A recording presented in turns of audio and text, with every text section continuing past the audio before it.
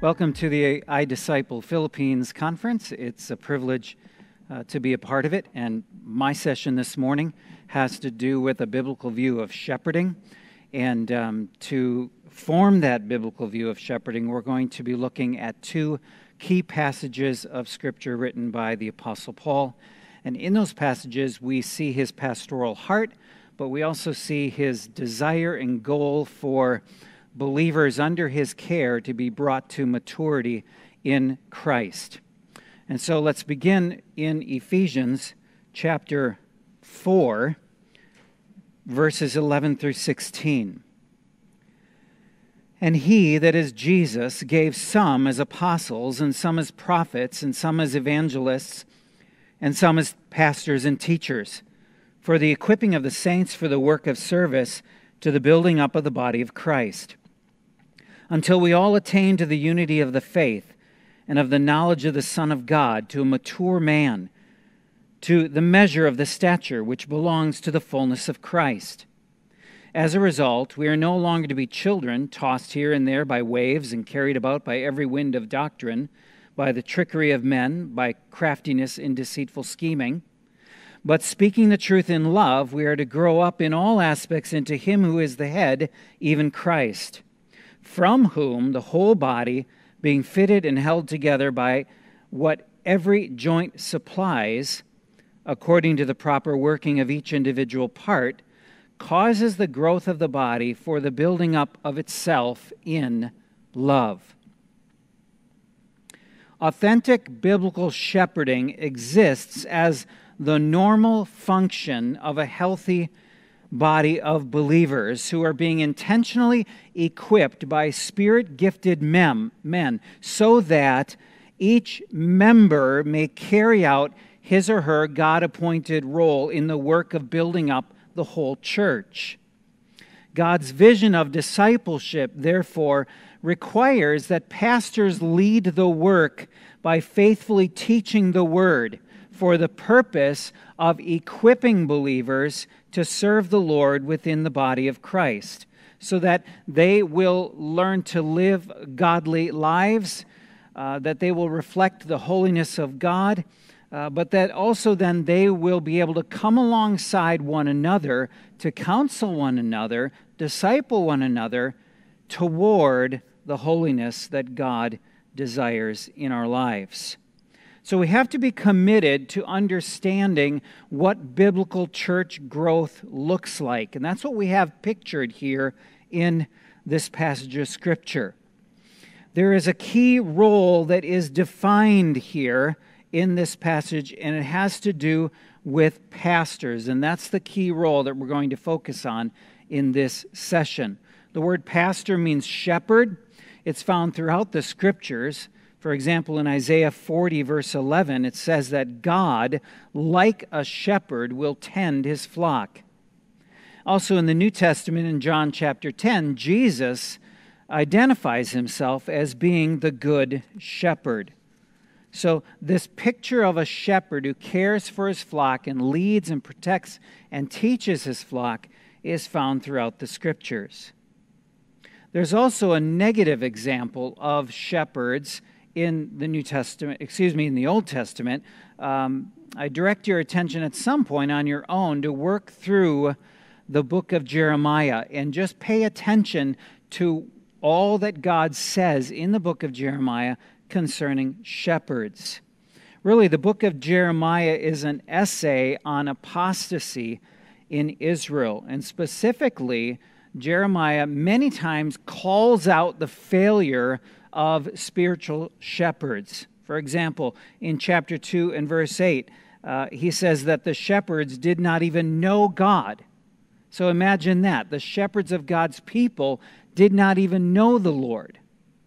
They, in chapter 5, rejected the authority of God's word. Chapter 6, it says they no longer delighted in the word of God, but instead they were greedy for material gain. They offered God's people false forms of healing. And as a result, then, they brought God's judgment on the nation.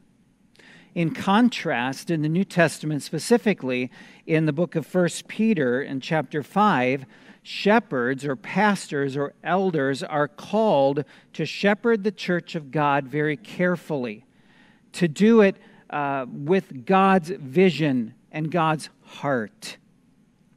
And so as we look at this passage in Ephesians chapter 4, thinking about the role primarily of church shepherds, I want you to notice, first of all, the provision for growth, which is found in verse 11. And he, that is Jesus, gave some as apostles, prophets, evangelists, pastors, and teachers. Apostles here, the word means one who is sent on a mission. It is not meant that God gave some of the gifts needed to constitute these people to be apostles, but that is true, that they were gifted by God, but that God qualified some to be apostles and then gave them to the church. And in the New Testament, then, we come to the understanding that the apostles were the foundation builders for the church. Then it says that Jesus gave prophets to the church. The word prophet itself refers to those who foretold the future, but in this context, it has to do with those who forthrightly preached messages from God. So the word literally means one who speaks forth or speaks openly. And according to Hebrews chapter 1, in the first 2 verses, it says that God, after he spoke long ago through prophets, has now spoken through his Son. And so Jesus Christ, the very revelation of God, God in the flesh, is the final message from God. So the living Word of God, Jesus Christ, gave to us his written Word, which is now the functional authority for the church. And that's why throughout the New Testament epistles, primarily 1st and 2nd Timothy and Titus, we find this repetition of the call to church leaders to guard the truth. Then he goes on to mention evangelists. Evangelists are those who proclaimed the gospel which they had received from the apostle. Many times the word in the New Testament refers to a missionary who brings the gospel into a new region. And so this term often refers to missionaries and church planters. And then finally, some were given as pastors and teachers. So this compound word refers to those who are shepherds, but the way that they shepherd is through the teaching. Together, the two terms literally mean teaching shepherds. John Stott says this: if today's pastors were to take seriously the New Testament emphasis on the priority of preaching and teaching, not only would they find it extremely fulfilling themselves, but also it would undoubtedly have a very wholesome effect on the church. Instead, tragic to relate, many are essentially administrators whose symbols of ministry are the office rather than the study, and the telephone rather than the Bible. And so Paul calls pastors to be shepherds, to be primarily carrying out their shepherding role through the teaching of the Word of God. Kenneth Wuest, the Greek scholar of years back, says that this term refers to God's ideal pastor as being one who engages in a teaching ministry, feeding the saints on expository preaching, giving them the rich food of the Word of God. So essential to biblical church growth is the ongoing teaching of the Word of God. And so God has given this provision to the church through spiritually gifted men. But then secondly, I want you to see the progression of growth in verse 12. Jesus has given gifted men to the church for the equipping of the saints for the work of service to the building up of the body of Christ. So, teaching shepherds are to use the gifts that God gives to them to open the Word of God to God's people so that they understand the Word of God, they obey the Word of God, but also that they be equipped to carry out the work of service to the building up of the body of Christ. And so there is this progression that starts with equipping. The word is used in Matthew 4:21 in reference to preparing fishing nets. And in Galatians chapter 6:1, it's used in a medical way. It is a medical term that refers to the setting of a bone. And so there in Galatians 6, the Apostle Paul is calling those who are spiritual to come alongside and restore struggling brothers and sisters to a walk of faithfulness and holiness in the Lord. But this is to be done gently with meekness. So there is this equipping responsibility that teaching shepherds have. Richard Baxter reminded his fellow pastors in this way: a minister is not to be merely a public preacher, but to be known as a counselor for their souls, as the physician is for their bodies, and the lawyer for their estates, so that each man who is in doubt and dire straits may bring his case to him for resolution, as Nicodemus came to Christ, and as it was usual with the people of old to go to the priest, as the people have become unacquainted with this office of the ministry, and with their own duty and necessity in this respect. It belongs to us to acquaint them with it, and to publicly press them to come to us for advice about the great concerns of their souls. We must not only be willing to take the trouble, but should draw it upon ourselves by inviting them to come.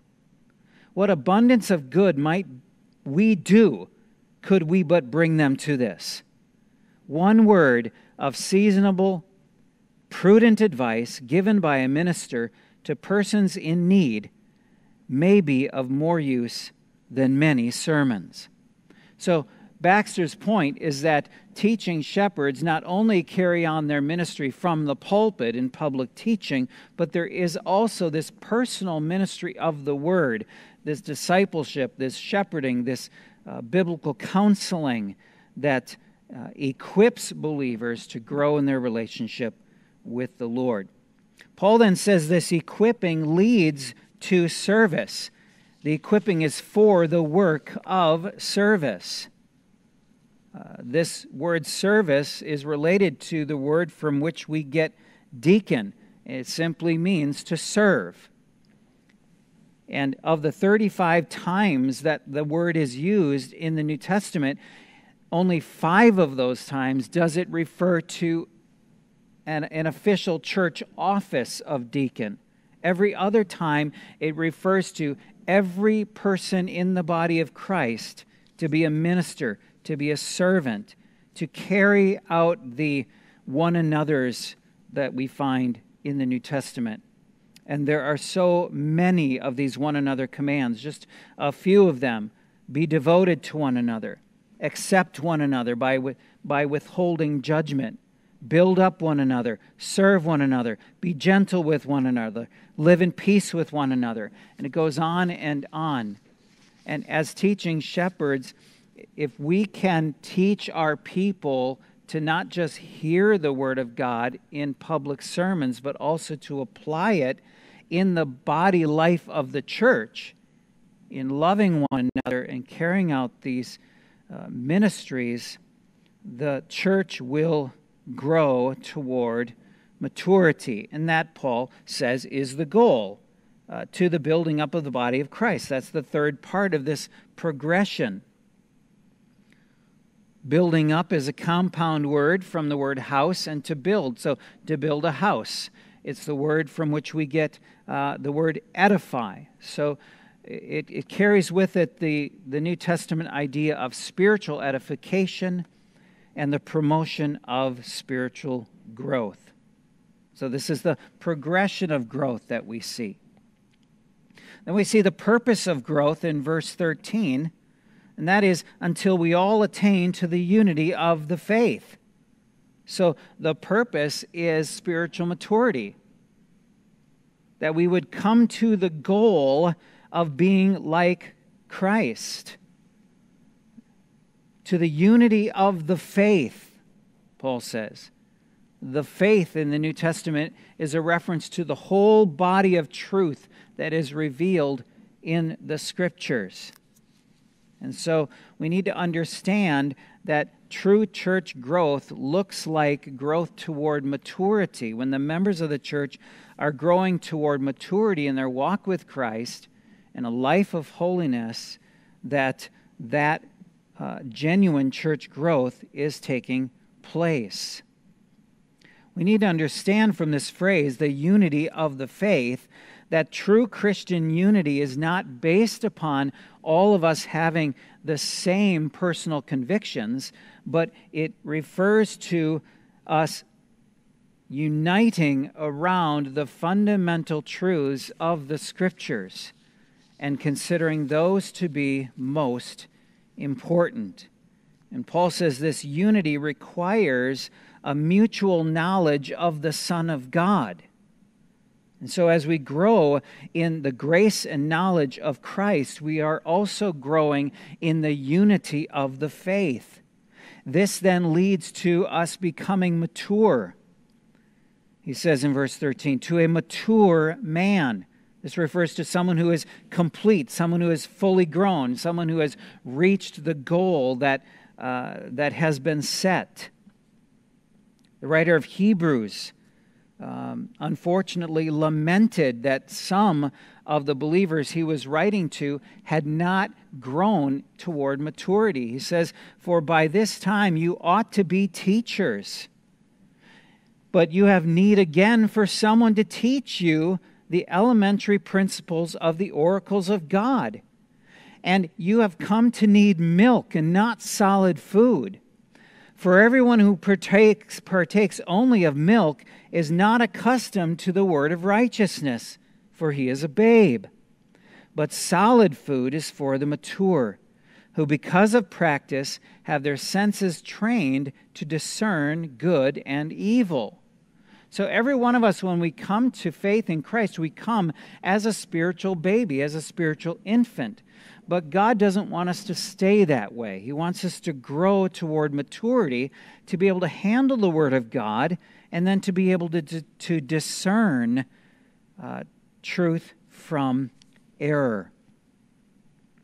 This then leads to the measure of the stature of Christ. This just repeats the previous idea of being full grown. In other words, what does spiritual maturity look like? What does a full grown Christian look like? It looks like Christ.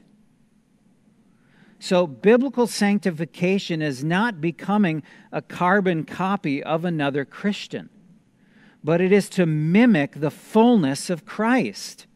All that He is, His virtues, His holiness, His love. And so you find in the Scriptures Paul regularly pleading with God to produce in his disciples the knowledge of the love of Christ that surpasses knowledge. In other words, to know by experience the love of Christ, which surpasses simple knowledge, so that we may be filled up to all the fullness of God. And this is really reflected in God's goal for the believer, as stated in Romans 8 and verse 29. God's goal for every believer is that we would be conformed to the image of Christ. That then leads to verses 14 and 15, to the proof of growth.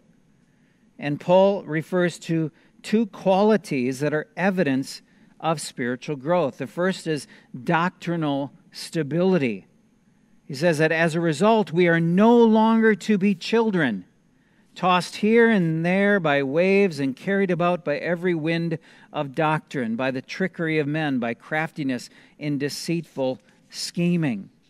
We are no longer to be infants at the mercy of error. We are no longer to be spiritual babies who then find ourselves susceptible to the craftiness of false teachers. He refers here to the trickery of men. William Hendrickson writes in his commentary, the term trickery applied to those who in effect were attempting to lead believers astray. Paul is thinking, therefore, of dice playing in which tricks were used in order to win.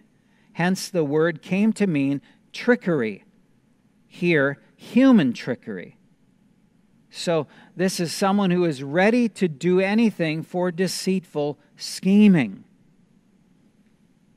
And so, we need to understand that the devil is wanting to use deceitful scheming to lead the people in our churches astray.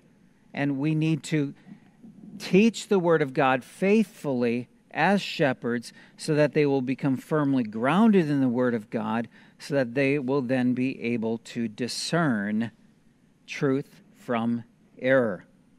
That then will lead to another quality, which is a faithful testimony.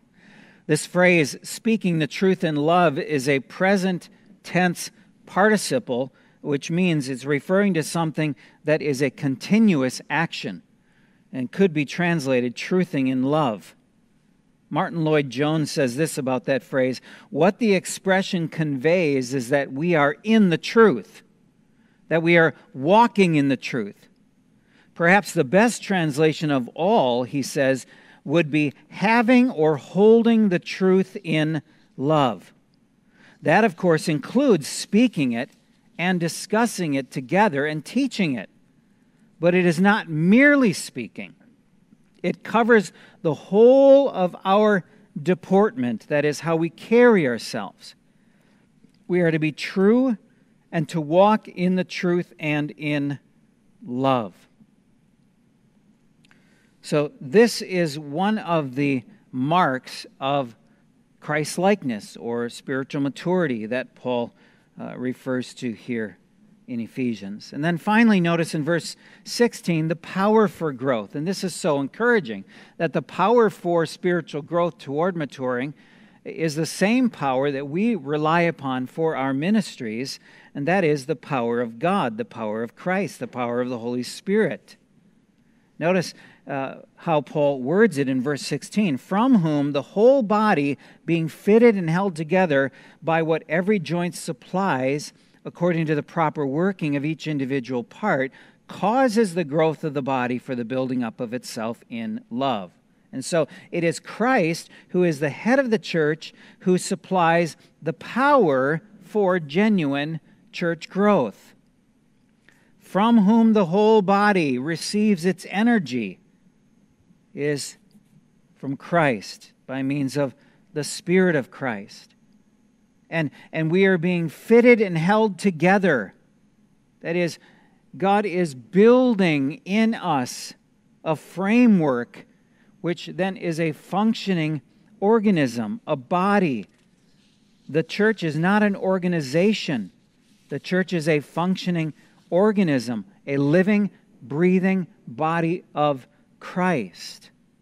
And so the point here in verse 16 is that Jesus is the sovereign designer and builder of the church. We are the ligaments and the muscles. And as we work according to God's plan in the church, we are every joint that is supplying the proper working of each individual part. That, in the end, is what causes the growth of the body for the building up of itself in love. And so this should remind us of what Paul says in 1 Corinthians chapter 3, and that is that we all have a responsibility toward the building up of the church in love. That the goal of church growth is not numbers. The goal of church growth is spiritual maturity in Christ. That is the Apostle Paul's picture of what church growth looks like and what our role is in that as teaching shepherds. Now, I want to build on that goal by going to our second passage of Scripture, which is Colossians chapter 1. And here we see the commitment of the apostle to always be working toward maturing believers in Jesus Christ. We understand from Ephesians 4 that that is the goal of genuine church growth, that the role of teaching shepherds is to be working toward the maturity of believers in Christ. And so we have to be committed to Christ-centered ministry that continually builds believers on the solid foundation of Christ and His wisdom. And that is described here in Colossians chapter 1, verses 24 to 29, where Paul writes, "Now I rejoice in my sufferings for your sake, and in my flesh I do my share on behalf of His body, which is the church, in filling up what is lacking in Christ's afflictions. Of this church I was made a minister, according to the stewardship from God bestowed on me for your benefit, so that I might fully carry out the preaching of the Word of God, that is, the mystery which has been hidden from the past ages and generations, but has now been manifested to His saints, to whom God willed to make known what is the riches of the glory of this mystery among the Gentiles, which is Christ in you, the hope of glory. We proclaim Him, admonishing every man and teaching every man with all wisdom, so that we may present every man complete in Christ. For this purpose also I labor, striving according to His power, which mightily works within me." We here see the apostles' commitment to build the church upon the wisdom of Christ. In order to accomplish this, he knew that he had to rely upon the life-changing power of the Holy Spirit. And the same is true of us. So as we struggle toward the goal of being conformed to the image of Christ ourselves, but also then to be a part of the process of God conforming other believers to the image of Christ, we need to rely upon the empowering of the Holy Spirit of God.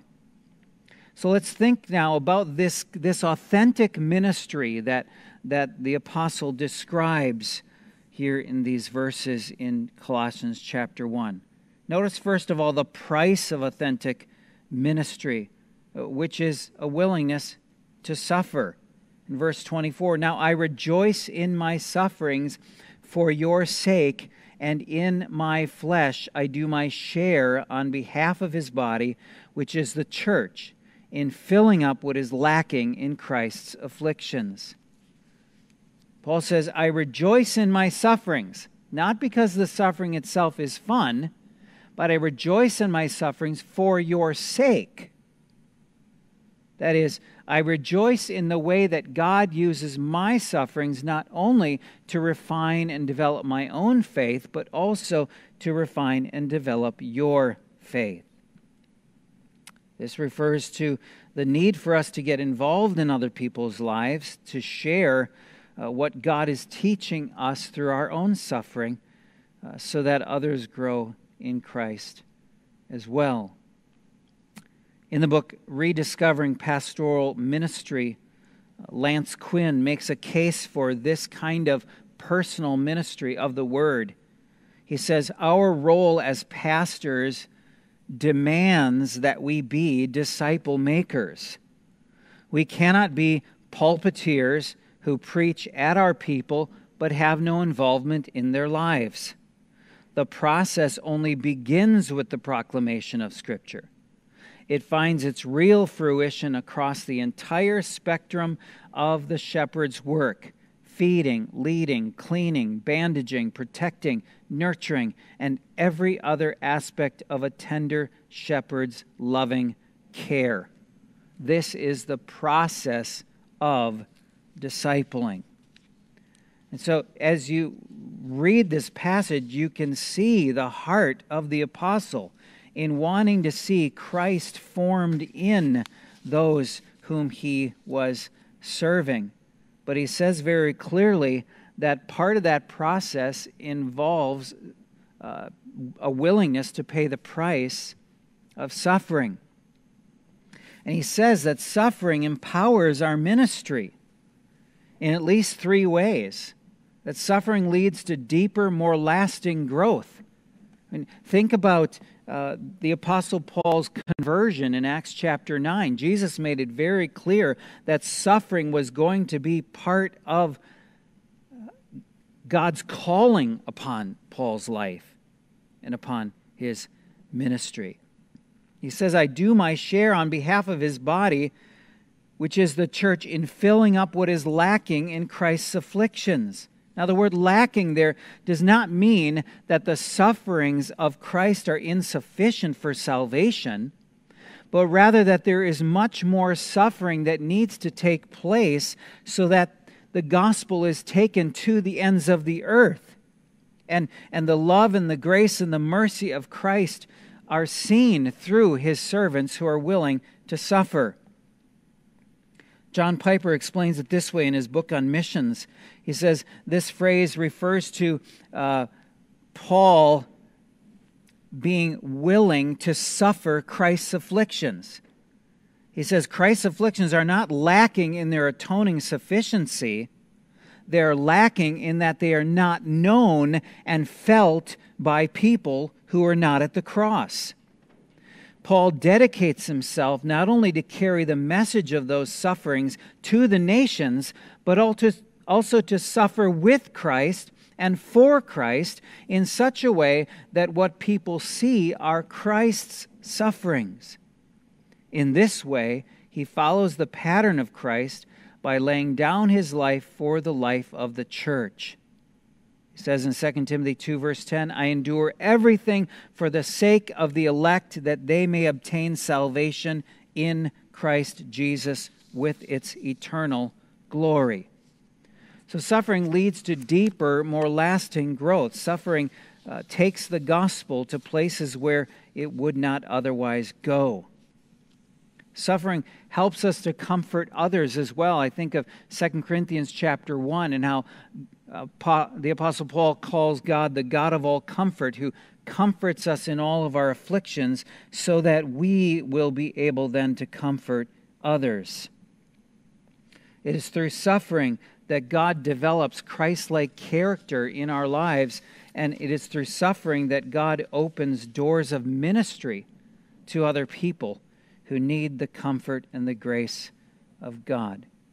Suffering also keeps us from exalting ourselves. I mean, remember what the Apostle Paul says in 2 Corinthians chapter 12. The very reason why God allowed Satan to give Paul his thorn in the flesh was so that Paul would be kept from exalting himself. God knew that pride was the biggest hindrance to the effectiveness of Paul's ministry. And so God gave Paul this thorn in the flesh to humble him and to keep him humble. We need to understand that God does so much in our lives through suffering, and he does work in other people's lives through our suffering on their behalf. Charles Spurgeon recognized this. He said, our God takes care always to have security that if he works a great work by us, we shall not appropriate the glory of it to ourselves. He brings us down lower and lower in our own esteem. Some trumpets are so stuffed with self that God cannot blow through them. You may rest quite certain that if God honors a man in public, he takes him aside privately and flogs him well. Otherwise, he would get elevated and proud, and God will not have that. God so wants to use us for His glory that He is willing to cause us to suffer so that we will humble ourselves before Him. And the pride that is so naturally flowing from our hearts will be kept at bay and not do harm to ourselves, to our ministries, and to others. So there needs to be this price that is willing to be paid for ministry, and the price is suffering.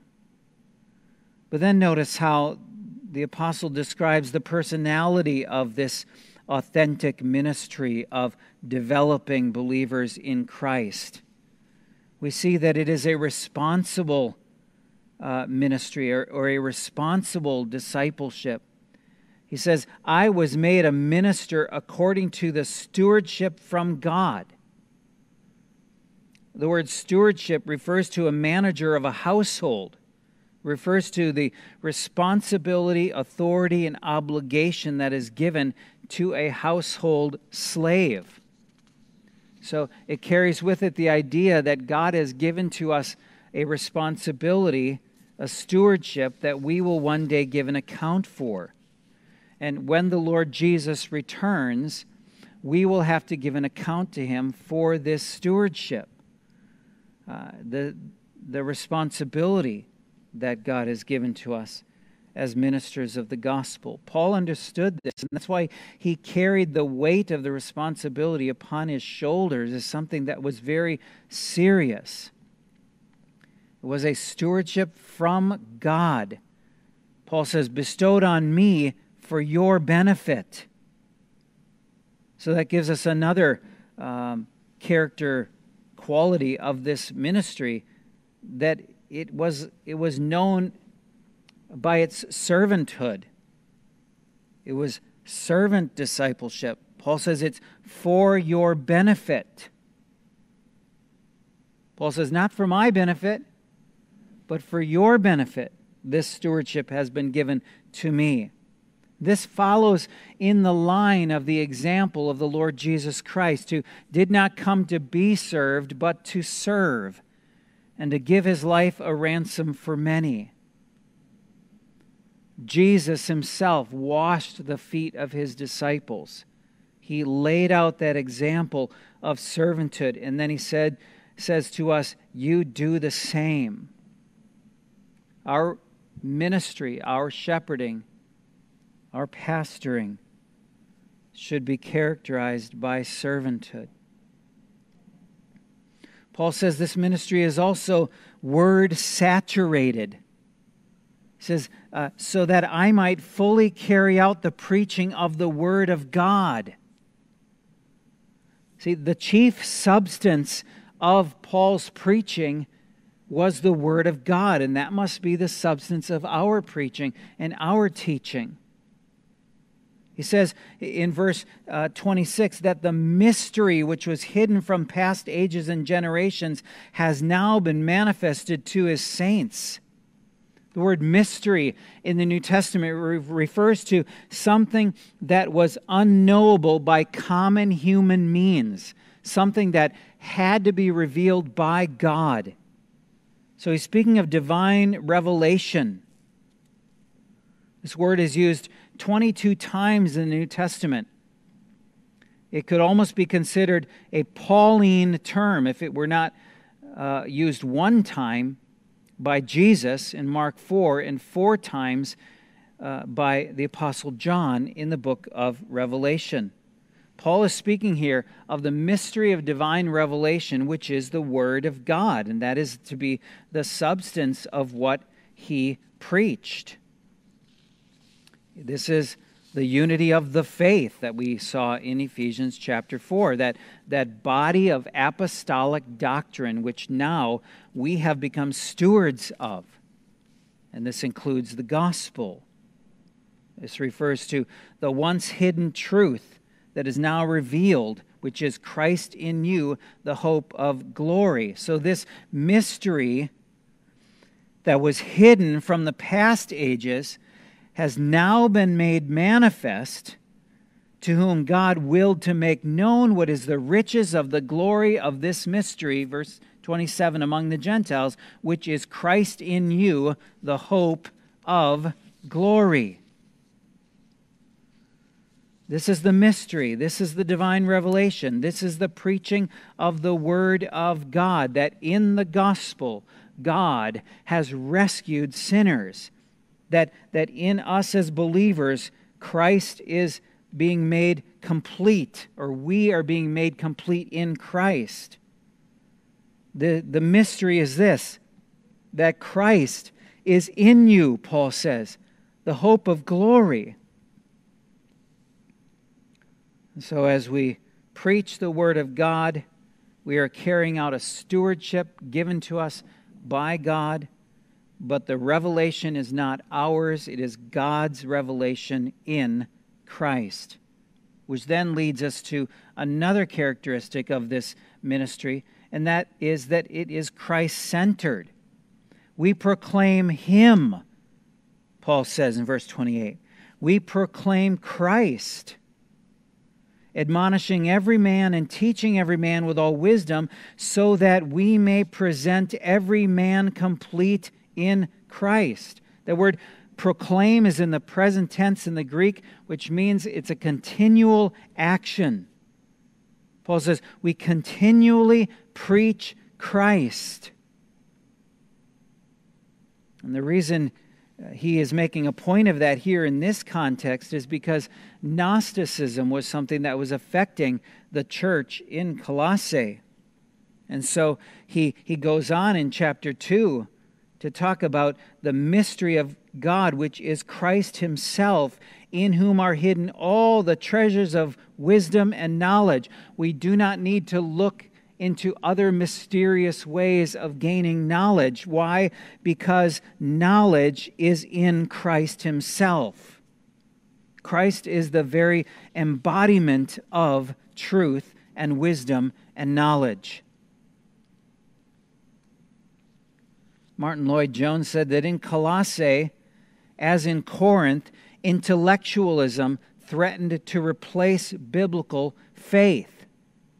And then in his day, he said he observed that same trend in evangelicalism, and he warned, quote, philosophy has always been the cause of the church going astray. For philosophy means ultimately a trusting to human reason and human understanding. So Paul is lifting up Christ. Christ is the embodiment of wisdom. If we want to shepherd our flocks well, if we want to counsel our flocks well, we must make sure it stays Christ-centered. He is the embodiment of wisdom. But there are also times, Paul says, that this ministry is corrective, admonishing every man, teaching every man with all wisdom. That word admonish means to correct through instruction and warning. But Paul didn't mean to be harsh about it or cruel. He was passionate for the development of Christ in believers. But he was gentle and filled with compassion.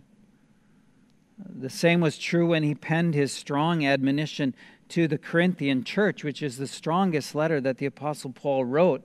And in chapter 4, in verse 14, he says, I do not write these things to shame you, but to admonish you as my beloved children. Paul did not get strong in his teaching to shame believers, but to admonish them toward maturity in Christ. In 1 Thessalonians chapter 5, we have this admonition, and we urge you, brethren, admonish the unruly, encourage the faint-hearted, help the weak, be patient with all men. And so we see that not all believers are the same. Not all believers have the same need in the sense of our personal ministry to them. Some are unruly, and they need to be admonished. Some are faint-hearted. That is, they regularly need encouragement. The word can mean small-souled or despondent. And we are then to help those who are weak, those who are spiritually and morally weak and need our help in walking with Christ and walking in a life of holiness and Christ-likeness. And then all need patience. All of us need patience. And all of the people in our church need us to be patient with them. The word patient is a compound word meaning long and tempered. And so it refers to us being long-tempered, not short-tempered, but long-tempered with the people in our congregation, so that we will lead them according to the truth and the knowledge of Christ. This discipleship, this ministry, Paul goes on to say, is also theological. He said, admonishing every man and teaching every man. The word teaching means to give instruction. The noun form simply means doctrine. So this is referring to the carrying out of the great command in Matthew 28, that we would teach all of these things to all men. We're teaching the doctrine of Christ to all men. We need to be passing on the doctrine of Christ, the apostolic doctrine of the New Testament, to those whom God gives us to minister. And then this ministry is to be wise as opposed to foolish, obviously. He says, with all wisdom. We are to do this ministry of proclaiming Christ, correcting when necessary, teaching the doctrine of Christ with wisdom. This refers to the spirit or the atmosphere in which we teach.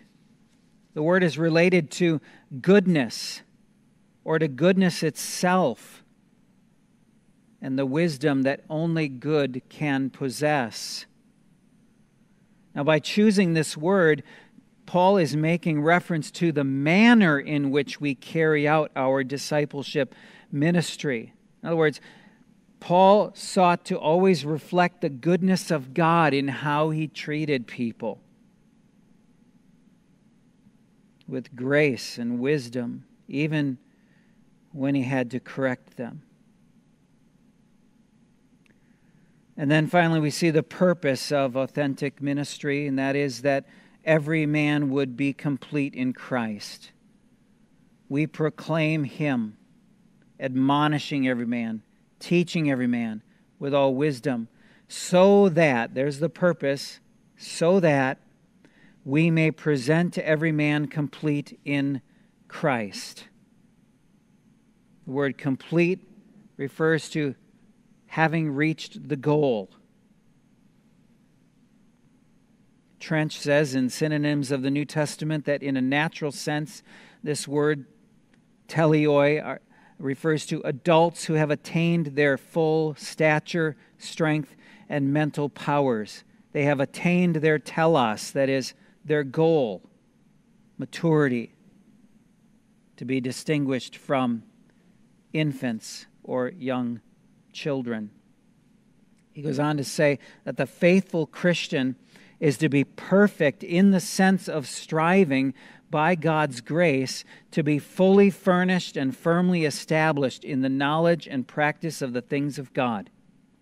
Such perfection refers to spiritual and moral maturity and is to be contrasted with the moral and spiritual condition of those who are babes in Christ. So the purpose of this ministry is that believers may be brought to completion in Christ, spiritual maturity. And then finally, notice in verse 29, the perspiration of authentic ministry. That is, that this is hard work, that this is labor. Paul says it's for this purpose, the purpose I just explained in verse 28. That's why I labor, striving according to His power, which mightily works within me. This refers to intensive labor to the point of weariness. So Paul worked himself to the point of fatigue.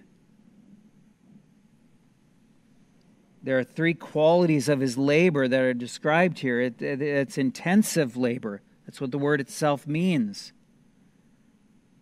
But he also says there's active opposition, striving, he says, according to his power. Striving means to exert great effort, and many times in the face of opposition. And then he says, this power is that which mightily works within me.